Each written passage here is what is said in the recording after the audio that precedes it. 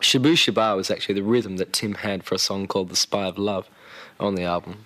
And he came into the studio going, "Hey, I've got a song, Shabooh Shoobah." "Oh yeah." And he goes, "What's Shabooh Shoobah?" And he goes, "Shabooh, Shabah, Shabooh, Shabah." And that was the song. So that's called The Spy of Love now. So if you got the album, you know what I'm talking about. Personally, Shabooh Shoobah was actually the rhythm that Tim had for a song called The Spy of Love on the album. And he came into the studio going, "Hey, I've got a song, Shabooh Shoobah." "Oh yeah." And he goes, "What's